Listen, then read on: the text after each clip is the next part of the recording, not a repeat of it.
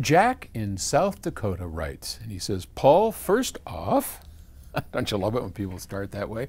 First off, I wish I had more money to buy your products. Oh, I wish you did too. But being poor and an audiophile is a terrible combination.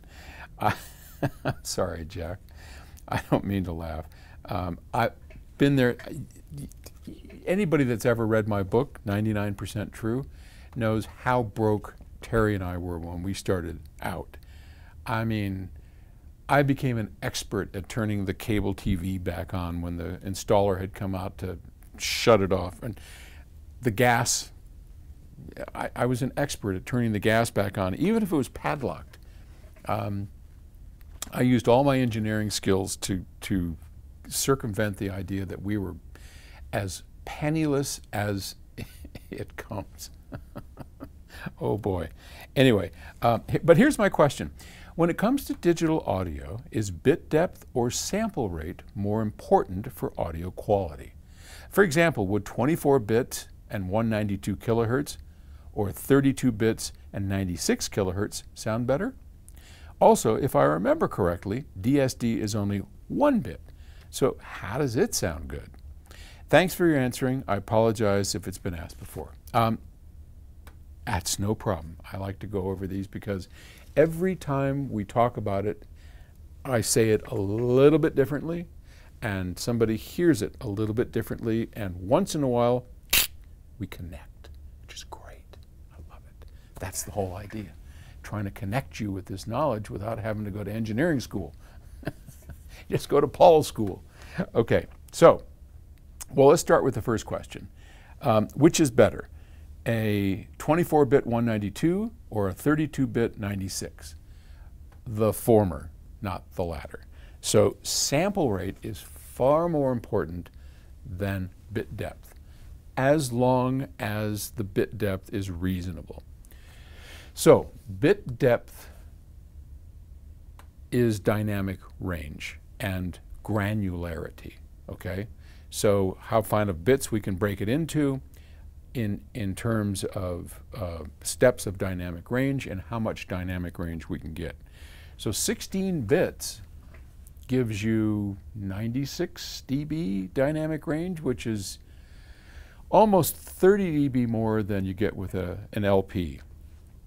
And 18 bits gets you more. What is it? 12 dB more or something? I forget how it all works. But you can get up to 140 or so dB of dynamic range, which is way more than anybody needs. Truth is, truth be told, as my friend would always say, 16 bits is pretty dang good. 100 dB of dynamic range used well by a recording engineer can just, I mean, some CDs, and all CDs are 16 bits. I mean, they have dynamics that are to die for, and high resolution sounds great. But when we talk about high definition audio, when we talk about something that is highly resolving, we're talking about sample rate. Sample rate is how often I take a little snapshot of the moving frequencies called music. So in a CD, every 44,000 times a second, I'm taking a snapshot, which means, according to this guy's theory, which was the Nyquist theory, I can capture up to 20 kilohertz, and then, man, I better be out of there real quick. As you go in higher sample rates, you can collect higher frequencies, and you can use less steep filters to get rid of what we call aliasing, because we don't want, if the system's only capable of bringing in this high of a frequency, then we have to make sure that we don't ever present something higher, or you'll get distortions. That's the aliasing. So you don't want to do that. So the higher the sample rate, the higher the frequencies that we can grab, the more relaxed the filter can be, and the better it sounds. Always. So always think about sample rate. I would much rather have a 176 sample rate at 16 bits than I would a 96 or an 88 kilohertz sample rate and 24 bits. You're going to get much better sound the other way. briefly, let's touch on DSD. DSD is a 1-bit system, but it's very different than PCM. So PCM is a multi-bit system, and PDM, pulse density modulation, is typically a 1-bit system.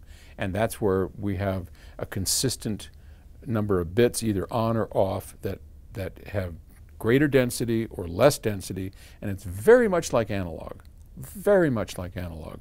PCM is a code that will tell us how high and low and at what speed things run at, and it's very much not like analog. So we stick very much with DSD because it's so much better analog sounding than PCM. Now, 1 bit in a PCM system, it's going to get noise. So it won't work. So you can't really relate the two. So more bits in a PCM system, there's a minimum number of bits that you're going to have. And I'd call that 16. In a PDM system or DSD, that 1 bit is running at such a high speed. What's it running at? Well, 64. You do the math. I forgot what it is. It's 64 times 44.1. 20, 2.5 megahertz or something. It's running very, very quickly.